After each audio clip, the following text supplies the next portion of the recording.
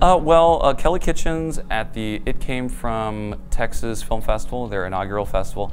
We've known her for a really long time, working in the film festival scene for 20 years almost. We've bumped into her for over a decade. So friends of the festival, or friends of the program basically, and she wanted to make something downtown and knew we were here. I want to say it was 10 movies, it might have been 12,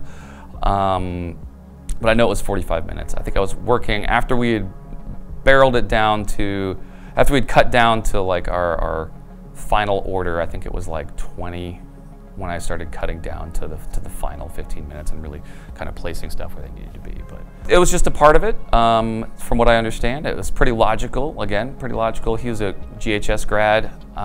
You know, hey, do you want to go visit your school? You know, the films that are playing at the film festival are all from your alma mater, from the film department at your alma mater.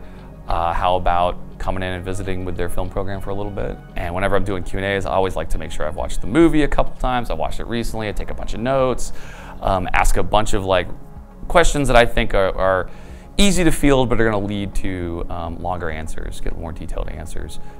We're always excited to have people come by. We're always excited to have people come by.